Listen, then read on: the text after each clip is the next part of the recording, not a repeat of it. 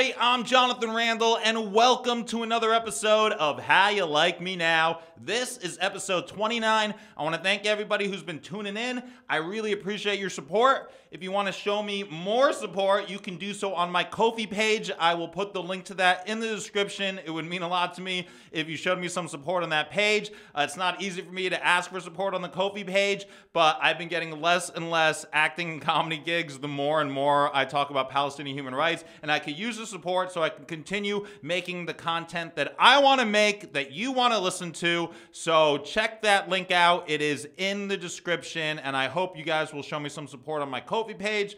Hope everybody's doing well. Summer is kicked off. I hope everybody's enjoying it so far. I will be doing another comedy show, Save the Garden, at the Elizabeth Street Garden on the 29th of June. It's a free show. I hope people will donate money to the garden because we're trying to save it. Everyone's welcome to come on out for a night of comedy. It's going to be awesome. I'm going to have a super great lineup, and I hope you guys will come out and have a fun night with me. Again, that's June 29th, Elizabeth Street Garden, Save the Garden, a comedy show. So last week I was telling you guys about this girl I went out with, and she lied to me about her age. So then I told her, hey, listen, I don't think this is gonna work out. I can't be with someone who started a relationship deceiving me. I'm like, maybe we could have a friends with benefits situation. She was like, yeah, let's have a friends with benefits situation. I was like, okay. But then she's like, let's meet up later. I was like, oh yeah, we'll meet up later. Then she sent me some insane text. I don't even know what it was. It was just her vomiting up thoughts in her heads or feelings, and it was like, this girl has something wrong with her. And I was like, listen, I don't think it's a good idea that we actually meet up later today. Why don't we take some time? We had a very intimate weekend, and maybe we need a little space to figure out how we feel before we move forward, if we're gonna actually, be friends with benefits. She was like, okay. And then she kept sending me these kind of insane texts where I don't know what she's talking about. I don't know why she wanted to share these things with me, especially after I told her that I wasn't interested in a real relationship, and the only thing maybe we could have is a friends with benefits situation. But she kept sending me crazy texts. And after a couple, I was like, listen, I don't think it's a good idea that we see each other. Take care. I thought that would be the end of it, but it wasn't, because then a couple days later, she's texting me again, being like, oh no, we should still, have a friends with benefits situation. I think we'd both like it. It would both be fun. And just sending me stuff that I don't want to hear. I don't know why this woman is telling me this. We only went out a couple times. We didn't have a relationship. We're not super close, but she's I don't even know what's going on, but I was and then I text her, and she's like, let's meet up and talk. And I was like, no, I don't want to meet up and talk to you. Please respect that. Best wishes, take care. I was hoping that would be the end of it, but no, she didn't respect my wishes. She still continued to text me, and I had to be like, stop texting me. Please don't text me again. I actually considered blocking this woman. I'm not a big blocker. I don't typically block people. I think maybe I blocked one person in my whole life.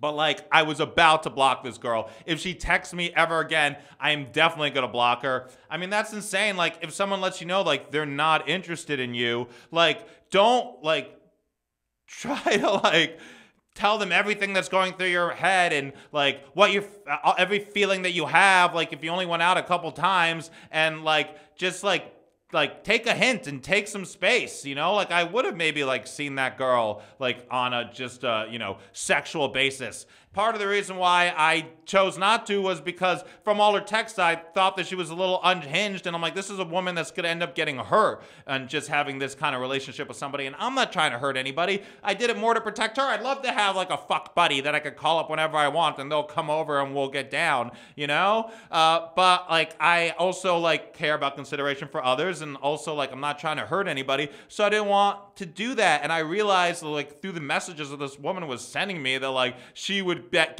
emotionally invested really fast, and I wasn't trying to end up hurting this girl, because I knew there was no way I would be involved with someone that lied to me for 2 dates and only came clean on the 3rd date when we got wasted, But she didn't respect my wishes. She just kept texting me. So thankfully she stopped. I was like, if she texts me one more time, I'm gonna block her. But geez, ladies, don't do that.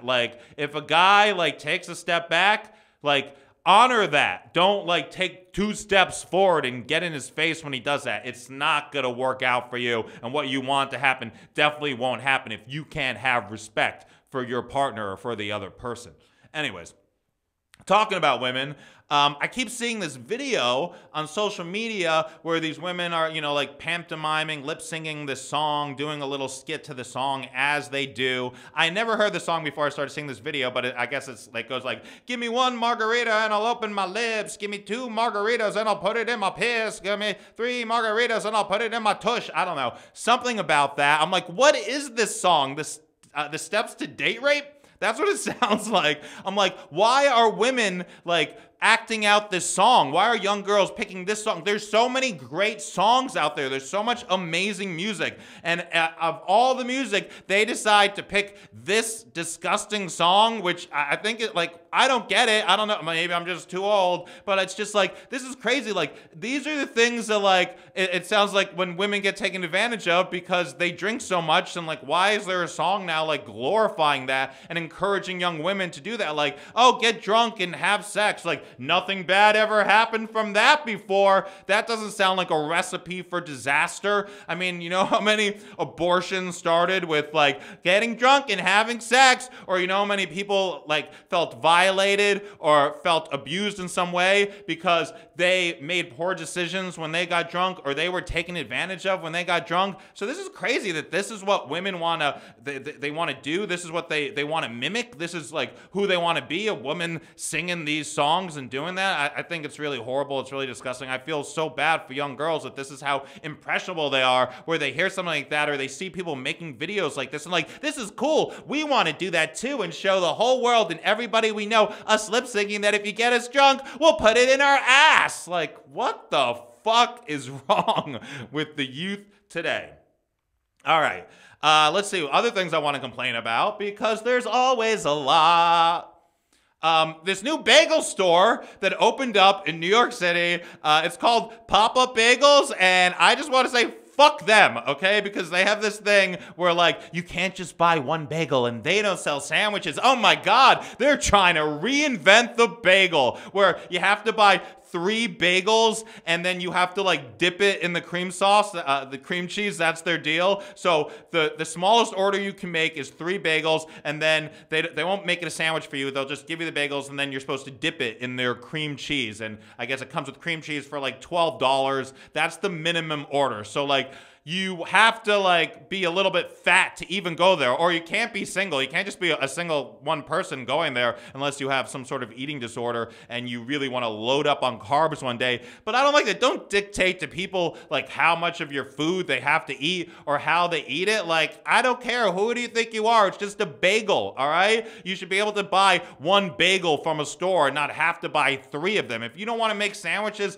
that's fine. But just be like, okay, you could just buy 1 bagel. Like, that's cool. Now, like, you have to buy 3 bagels and you have to buy our cream cheese and it costs this much and we're going to overcharge you for all of it. And we're a new, hip, cool bagel place and we play by our own rules and fuck you. Anyways, now to talk about something that I discovered that I can't believe I've been like sleeping on it all this time. And I'm going to share it with everybody. That's right. I'm not gatekeeping. I want to help all my listeners. I like going to the movies, especially I typically go on movies on Tuesdays. That's when the prices are like between $5 and $7, depending on which theater chain you go to. So I love going to the movies on Tuesdays. But whenever I go to movies, one thing that sometimes, that doesn't really make sense. It often discourages me from going to the movies if like the seats I like aren't available. Like, I want to sit smack dab in the middle of the theater. That is my seat. And if there aren't seats around that area, typically I'm like, all right, screw it. I'm not going to go to the movie, or I'm going to go to a different showing. Like, I will revolve it mostly around like when I could get the seat I want. Well, I wanted to go see a movie the other day. I couldn't get the seat I want, but then I noticed the handicap seats. Oh my gosh, like there usually aren't handicapped people there. There are special handicap seats, and these are the best seats in the house because typically there's like a seats of 2 and then there's spaces on each side for like handicapped people. So like there aren't annoying people sitting next to you. I went to go see Guardians of the Galaxy 3. There was a guy sitting next to me clearing his throat the whole fucking movie. Every 30 seconds of the movie, the guy was like, it was like, I was like, this is so annoying. I'm not trying to listen to you, all right? I'm trying to watch this beautiful movie about Rocket Raccoon, and you're ruining it for me with your goddamn throat fucking clearing every 5 seconds is really annoying. But then when I'm in the handicap seat, there's no one sitting next to you, because that's where like someone with a wheelchair would be, and like that's the seat for, you know, they're like the person accompanying the person with the wheelchair. But typically I go to the movies, there aren't any wheelchair people, handicapped people, and those seats are just empty. But if you ask for those seats and there aren't like wheelchair people, they will let you have those seats, and those are awesome seats. So everybody, if you're worried about getting good seats in the theater, if you haven't bought seats in advance, which you do now, and you show up to the theater and it's all packed, go to the wheelchair seats, ask for the wheelchair seats, and you could thank me later. No problem. Just trying to help out and give back. Okay, where are we now? I didn't know for a while what to talk about on this week's episode. I know I've already talked about so much. Maybe I'm talking too fast. I do that a lot. I know I gotta slow it down. I was gonna just do like a stream of consciousness episode where just like say whatever comes to my mind. But then I ended up, doing some research, and there were some things I wanted to talk about. But a stream of consciousness episode may come soon, so be on the lookout for that, everybody. Let's talk about Israel and Palestine. It's become such a big part of my life. It's a passion for me. Palestinian human rights, I really care about it. There is a lot of comments on my content that I do not like and I do not care for. They're so filled with hate. There are often anti-Semitic comments, which I don't appreciate. If you appreciate my content and you want me to continue making content and speaking out on behalf of Palestinian human rights and trying to spread awareness, don't be commenting anti-Semitic crap on my page, all right? Don't be threatening other people. I am after a peaceful coexistence. That's what I care about, all right? So I'm happy to strike up conversations in the comments, and that maybe people will learn from one another. But if someone not just be calling people's names and wishing people death or making threats, don't do that. That makes me not want to make content about what's happening to the Palestinians, because I'm not trying to I'm not trying to stoke the fire of hatred. I'm trying to spread awareness so there could be peace, so there could be a better future, not just to continue the hatred that's been going on forever. Anyways, I'm going to talk a little bit more about hate at the end of the podcast, but unfortunately I need to talk about a child's death, which is one of the reasons why I speak out against Israel, one of the reasons why I speak out for Palestinian human rights, because it's crazy that Israel keeps killing Palestinian children and getting away with it, and people want to make excuses for it, and it's inexcusable. So last week, a 2-year-old Palestinian was shot in the head, and unfortunately, he died this week. Him and his father were in the West Bank. They were getting ready to go somewhere, I guess visiting their family, from what I understand. They left their house, they got into the car, and according to eyewitnesses, as soon as they started driving away, bam, bam, Israeli forces shot them. They wounded both of them, and unfortunately, the 2-year-old son has died. So Israel claims that shots were fired at a nearby settlement, so then they were shooting back from that, even though eyewitnesses are saying they didn't hear any gunshots, that they just saw the father and the son in the car, and they started driving away, and that's when there were shots and they were shot. But this is absolutely sad and horrible and crazy that this 2-year-old is dead. And I want to mention that the settlement that Israel claims, was being protected because somebody was shooting at it is an illegal settlement, and that most of the international community considers it a violation of the Fourth Geneva Convention, and that it is in the way of peace, and that it is an illegal settlement.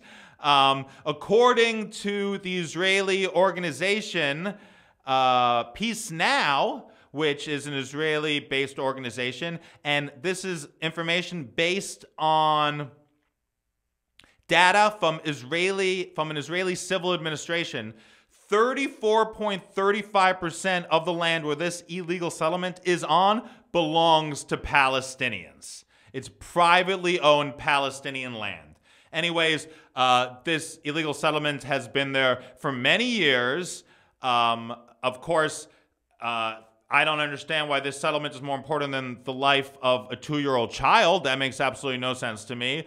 Anyways, it's an illegal settlement. It shouldn't be there. It's on over a third of it is Palestinian land.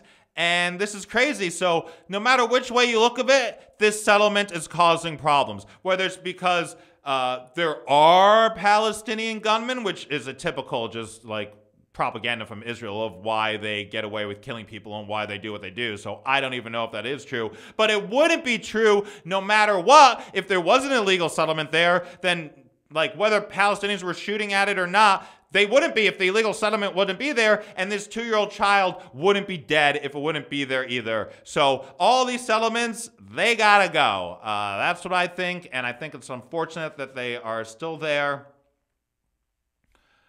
Okay. So far this year, at least 26 Palestinian children have been killed by Israeli forces, okay? So I know a lot of people are going to be like, oh, they're terrorists. Like, no, they're children. 26 children. I mean, there's been like over like 120 Palestinian deaths this year, but 26 of them have been kids.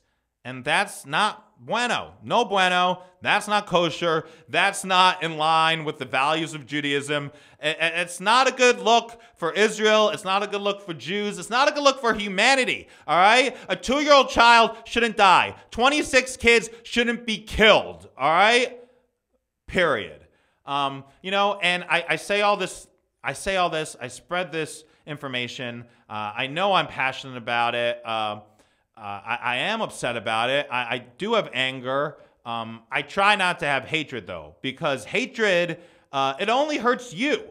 It doesn't hurt the other person.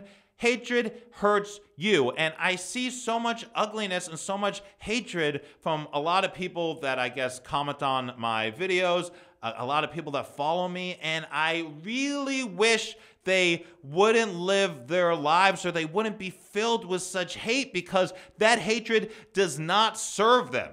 And you know what? Israel wants Palestinians. They want Arabs to hate them. They want that. They want to fuel that hatred so they can keep pushing their Zionist propaganda. They can keep pushing their narrative that, you know, oh, well, they want to wipe us off on the face of the earth, so we're just trying to protect ourselves. Could you imagine how would Israel be able to respond to killing children, to forced displacement, if they couldn't, like, just say back, oh, well, look at what they say. They want to wipe us off on the face of the earth. They hate us all so much. Oh, you know, if Israel puts down their weapons, then there's be no Israel. If Palestine puts down their weapons, and, you know, there would be peace. But if Israel puts down their weapons, like, yeah, well, if there wasn't such hatred, they wouldn't be able to say that. They wouldn't be able to do and get away with some of the things they do, but they just lean back and be like, oh, look, they hate us so much, they want to kill us. Look at what they're saying. Look at the comments. Look at this. Look at that. All right? The hatred, it really just eats people up inside. It's not good. In fact,